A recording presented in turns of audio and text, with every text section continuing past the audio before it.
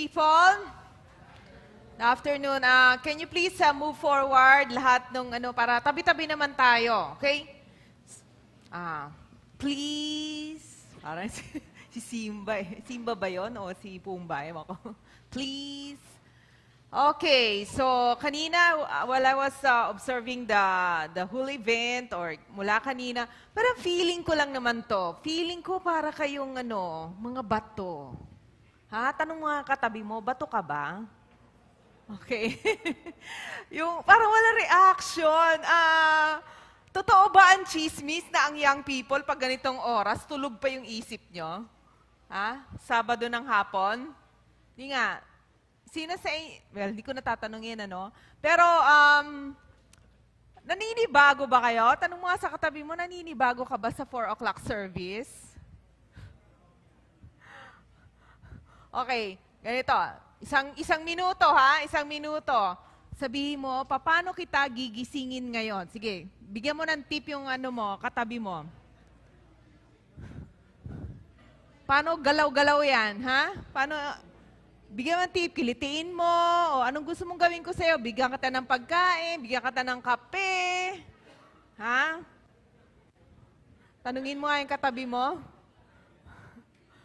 Okay. So, I hope na medyo 5:30, kayo ay medyo gising na. Sino ang medyo nagigising na? Paunti-unti. Okay, nagigising na kayo. Okay, siguro kailangan pag ganito hapon. Gusto niyo ba Starbucks coffee? Yes, star, tapos box, B-O-X. Ha? Okay, ibang spelling. So, 3-in-1, ganon, chocolates. Yan, dapat meron tayong konting mga merienda. Gusto niyo ba merienda, snacks, pag upbeat? Ha? Party-party muna bago tayo mag-upbeat dito. Okay, so, praise God, 2014. So, nasabi na sa inyo kanina nila, Kuya Paul nyo at Ate Swani nyo, na pag tuwing New Year, may dulot na excitement kahit na masinong tao. Tama ba ako? Di ba kahit na pa yung nangyari last year, bagamat sabi nga may mga regrets ka minsan, pero yung New Year parang bagong gising ka sa umaga, parang bagong panganak. Di ba ganun yung feeling, January 1? Ganun ba yung feeling nyo? Bagong panganak. Hindi ikaw yung nag-anak, bago kang panganak. Ikaw naman, parang baby. So, ang New Year talaga, may emosyon na excited ka, masaya ka, or kahit ano pa yung nangyari, parang may bago kang pag-asa. Laging ganun automatic yon. Pero, alam naman natin, ano bang date ngayon? January 11. Kamusta na yung bagong pag-asa na yon at excitement tayo? Nauubos na ba? Nalolobat na ba so far? So siguro by the end of January, pagdating ng 31 or February na, unti-unti na parang, ayan na, yung mga challenges sa eskwela, exams, finals, thesis, love life, di ba? Parang bagong taon, bagong crush, may crush yung crush mo, iba na yung crush niya, hindi na ikaw. So, ang sama ng simula ng bagong taon. So, maraming mga pagbabagong maaring mangyari, either masaya o hindi. Di ba? Okay, so therefore, this last part of our program, we're going to talk about new direction. Sa totoo lang, kahit na sabi mo pang ang dami mo pang pangarap sa buhay, ang dami mo pang positive feelings sa New Year na ito, kung hindi ka mag-change ng direction sa buhay mo at wala kang bago at tamang direction this year, wala ring mangyayari sa mga feelings o pag-asa na yan o feelings ng excitement na yan. Tama ba? Okay, so therefore, kailangan magkaroon ka ng new direction in life. Sabi mo sa katabi mo, new direction. Hindi ito yung one direction, ha? Hindi nakakanta. Hindi ko alam kanta nila. Tsaka mga gano'n sila. So, hindi ako gano'n. So, therefore, may nakapagsabi nga, gusto mo nga ng bagong direksyon. Gusto mo nga ang bagong buhay, pero wala ka namang binabago. Okay, sino tong lolo na ito? Uy, ba't nyo kilala? Ha? Ano nyo ba yan? Mag-anak si Albert Einstein. Ano raw definition ng insanity? Ano yung insanity? Ano yung sa Tagalog na insanity? Oh, ganon, di ba? Insanity is doing the same thing over and over again, but expecting different results. Ang tawag doon, kabaliwan. Tama ba ako, mga psychology, ano dyan? Experts dyan. Okay, totoo naman yon. In fact, marami sa atin, o siguro lahat kayo, gusto nyo ng mga pagbabago sa buhay nyo. Sinong gustong magkaroon ng pagbabago sa buhay? Yung iba, bahala kayo. Kumbaga forever ever ganyan na kayo. So, either pagbabago sa ugali nyo, sino yung sa inyo na-realize nyo may ugali kayo na hindi kasiya-siya sa mga taong sa paligid nyo? At tuwing lalabas yung ugali na yung kayo mismo nasusuka sa sarili nyo. Di ba ganon? May mga ugali ka na, ilang taon na ito, ganito pa rin ako, masungit pa rin ako, malaswa pa rin ako, whatever. So, minsan may mga ugali ka o mga damdamin ka na nais mong baguhin o kaya, di ba, sino sa inyo ang mga estudyante at present? Estudyante kayo, high school or college? Ayan, di ba? Gusto nyo ba tumaas yung mga grades nyo? Talaga? Meron bang may naghahangad dito na maging suman? Cum laude?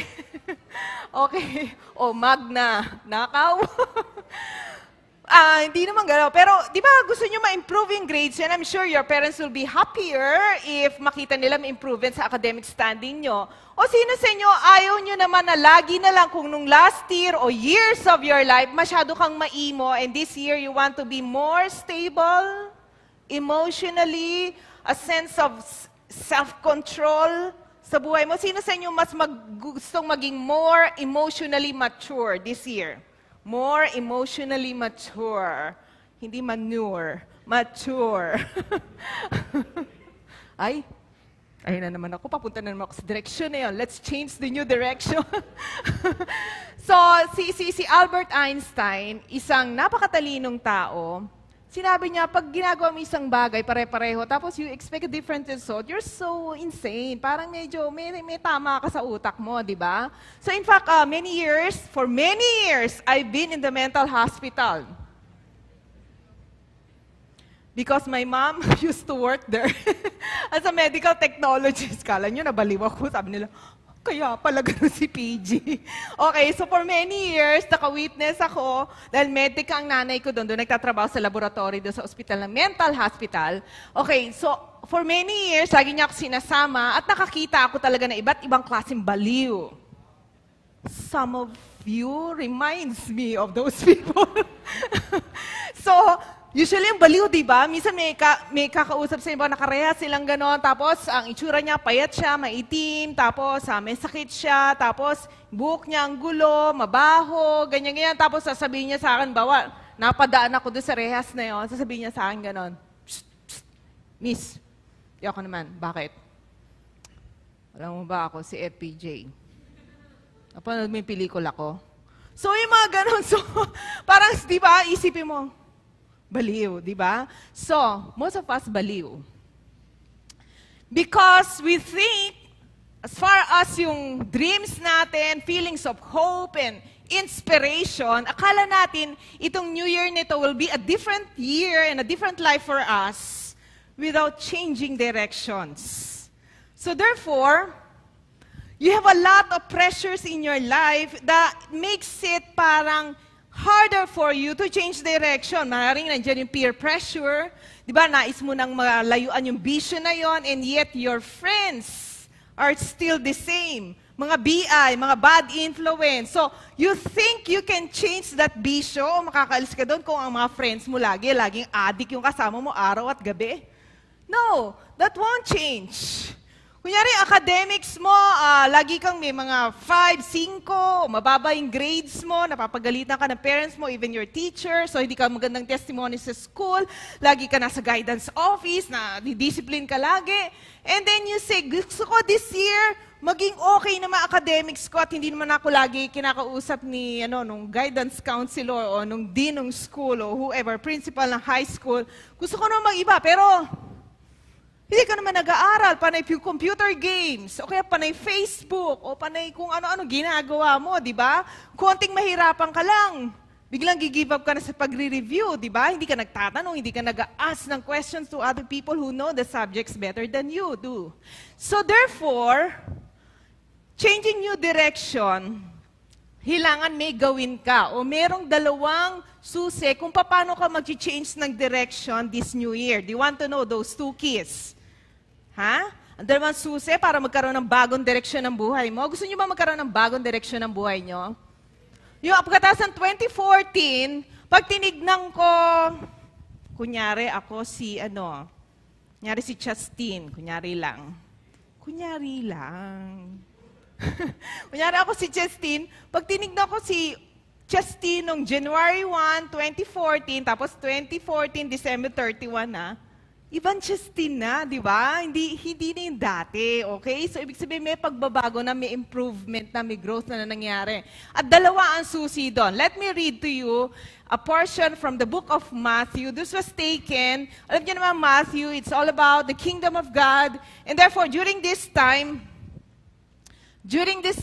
na sinabi ni Jesus to, he was talking to the mga religious people, okay? And some of them are disciples of John, lumapit sa si John the Baptist. You know him? Okay, si John, hindi John Eliseo, John the Baptist. Sabi nga nun dito, Matthew 9. I'm sorry, I didn't put the exact chapter there. Matthew 9 to, starting with verse 14. Then John's disciples came and asked him, si Jesus yon, how is it that we and the Pharisees fast often, but your disciples do not fast? Aba, masaya, no? So, sabi kasi, alam niyo naman, ang mga Hudyo, talagang into fasting sila, into tithing. Kumbaga, pagdating sa pag-follow ng mga commandments ni Lord, talagang super strict sila, super, talaga sila, flawless sila pag-follow ng commandments. And one of them is fasting, yung spiritual disciplines na ginagawa nila. So, tinanong siya ng disciples si John, bakit kami nagpa-fast, kayo hindi? Ba't kayo ang lalaki ng tiyan nyo, kami mga payat? hindi naman ganon. Pero ibig sabihin, fasting, hindi sila kumakain. Okay? Pero kayo, hindi. Now, Jesus answered. Alam niyo naman si Jesus, pag tinanong mo, di ba? Oo, lalong nako-complicate yung answers. Hindi niya sinagot exactly bakit. Pero, again, nagkwento na naman siya. Sabi niya ganon. Jesus answered, how can the guests of the bridegroom. How many of you have attended a wedding? Matay na kayo ng kasal. Ayan. Sino yung bridegroom? Yung kinakasal. Tama? Alam na alam ni Paul. Alam na alam ni Paul yan. At saka nila Jepoy, mga young pro dito. Wish lang nila, mangyari na yan. No? So, mourn while he is with them, the guests of the bride. So may mga guests, parang picture ng wedding to. So bridegroom is being referred to Jesus Christ. Siyempre, pinipicture niya yung sarili niya. Ganun magkwento si Jesus. He answers your questions in parables or in kwentos, di ba? The time will come when the bridegroom will be taken from them, then they will fast. Now, what is Jesus saying here? He is faced with the religious leader na into all Judaism pa sila, na ang pinakamahalaga sa kanila, ang pinaka-importante at pinaka-attractive sa kanila, yung ma-follow nila yung rules, yung commandments ni Lord. They are very legalistic na kapag may pagkakamali, talaga mapapagalitan ka o matatanggal ka sa sinagoga. So, nasa sila? Nasa rules, nasa laws, yung kailangan talaga strict do's and don'ts sila. So, ganun sila. Yun yung pinakasentro ng buhay nila. Sabi ni Jesus, di ba nagigets kung sino yung nasa harapan nyo? I'm the bridegroom. And when there's a wedding, anong atmosphere pag may kasalan? Malungkot ba o masaya? Talaga? Lalo na pag oras na ng... Yun ang inaabangan natin, di ba? Actually, pag naglalakad-lakad, siyempre titingin-tingin, uy, ang ganda ng damit ni ganito, uy, ang ganda ni ganito, uy, gwapo ni ganito, gano'n lang tayo, yung mga nakaupo lang yan. No, yung pastor magsisermon, di ba? Pero pinakaabangan mo doon, yung time ng...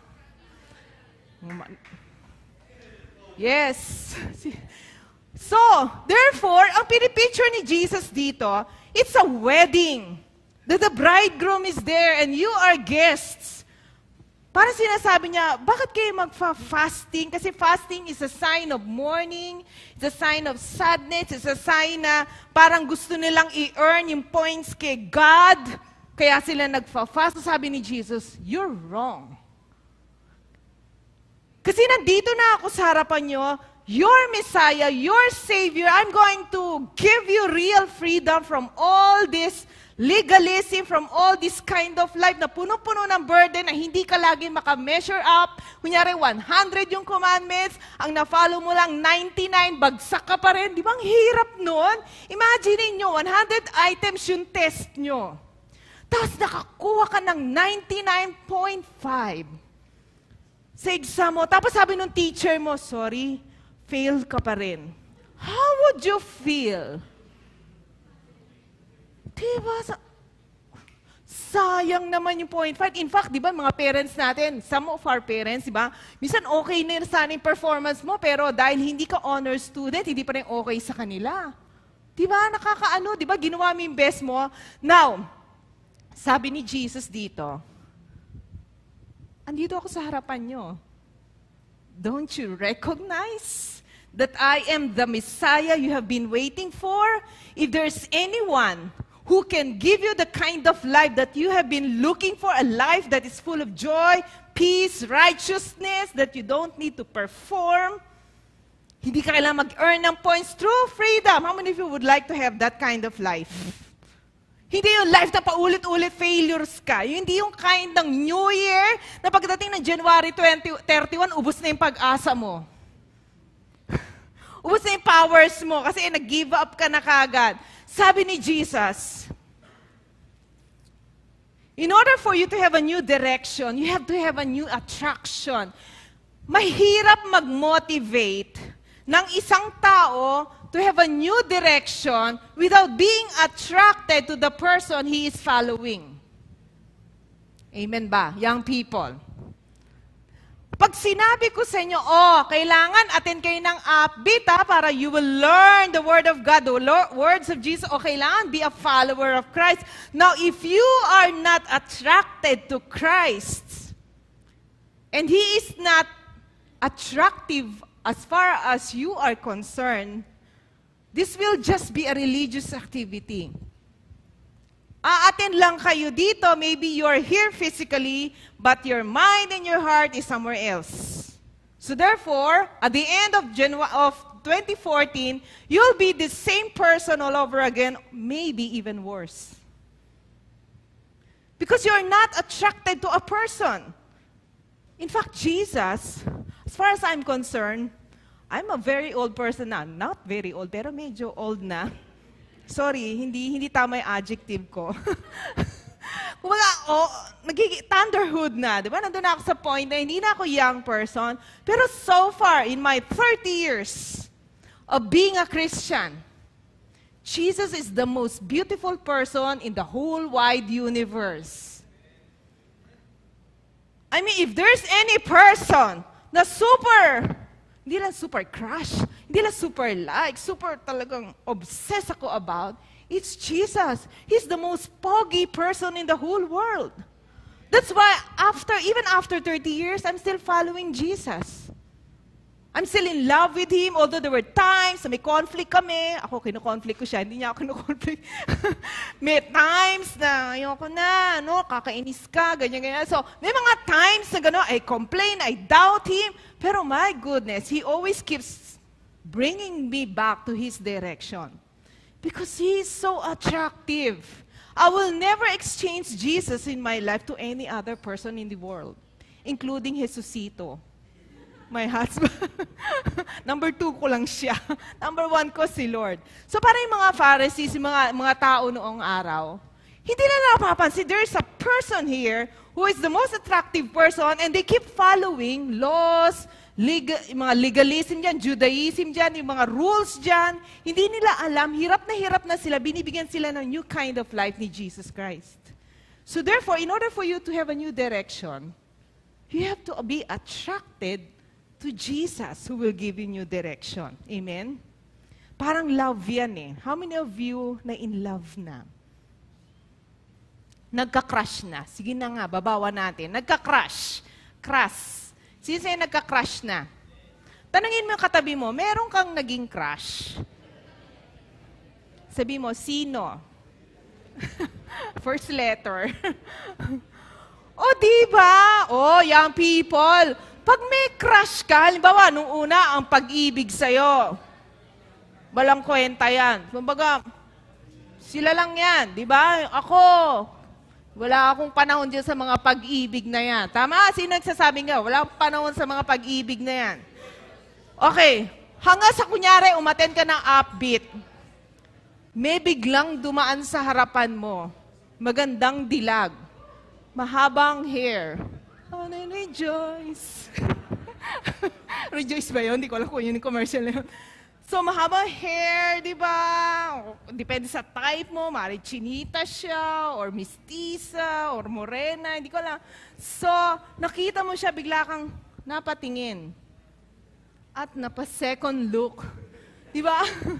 And then you started seeing characteristics sa kanya, maybe not just physically, pero when you get to know that person, siguro nagustuhan mo the way she talks, mainhin siya, di ba? Mainin, ako hindi ako qualified doon. So, mainin siya, tapos love niya si Lord. So, you become attracted to that lady, di ba? So, what do? Di ba, pag nagkaroon ka ng ganong crush, di ba? Pupunta ka sa Upbeat, ganado ka, kasi alam mo, makikita mo siya. Oh, tanong mo katabi mo, ganado ka ba ngayon?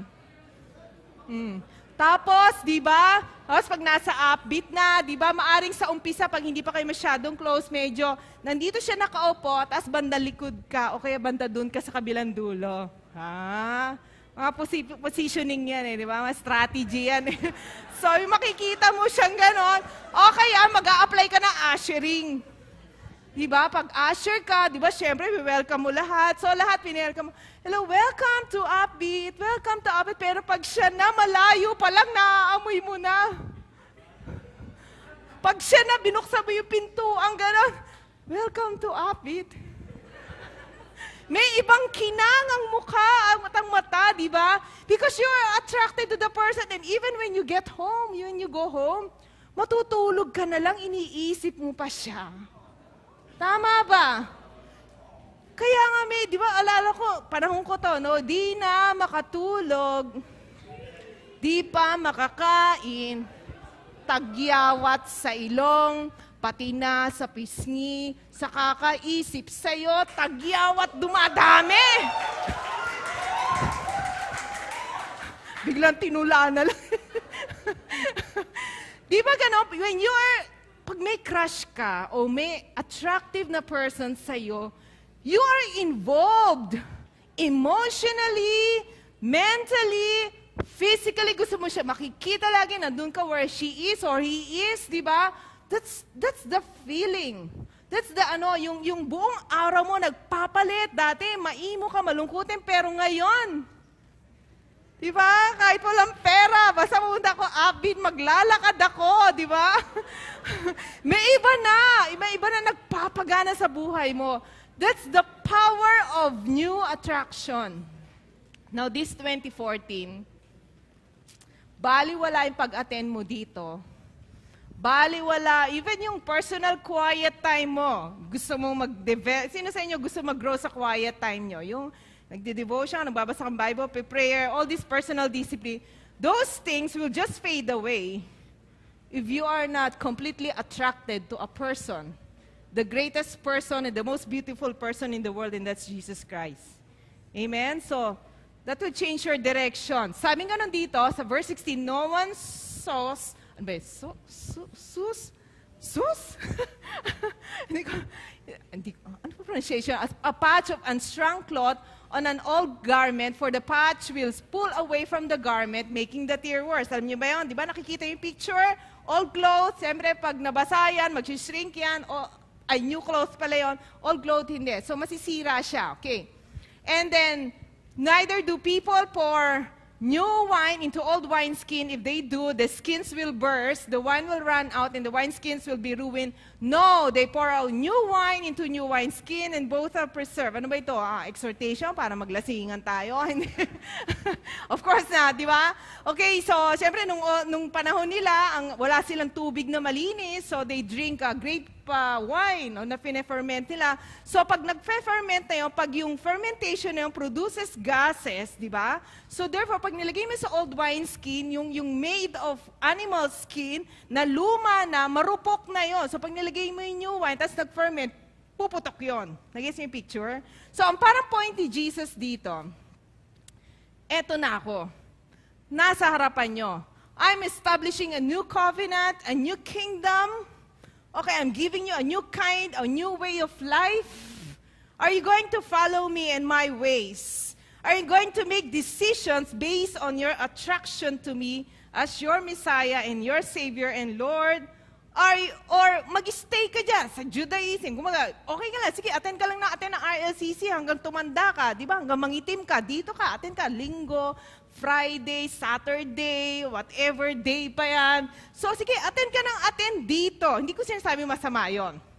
Pero anything na spiritual activity, kahit ministry, will be meaningless, will be powerless.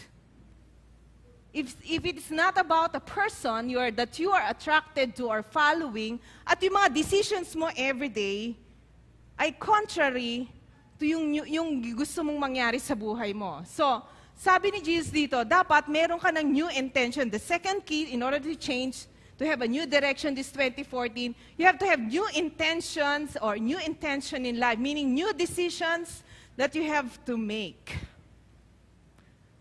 Sabi, meron Chinese proverb, ang sabing ganon, a journey of 1,000 miles, what? Begins with the first step. Right. So today is January 11. What decisions have you made so far to begin the first step of a new kind of life this year? Alam ko, everything starts off with decision. In fact, kapag ikaw ay na-attract na sa isang guy o sa isang lady, di ba, love life, again, love life illustration, di ba, you start to make decisions or ine-express mo na yung intentions mo na pinapakita mo doon sa tao na yon na ikaw ay attracted sa kanya. Tama, boys? Di ba, siguro tinetext niyo siya, di ba?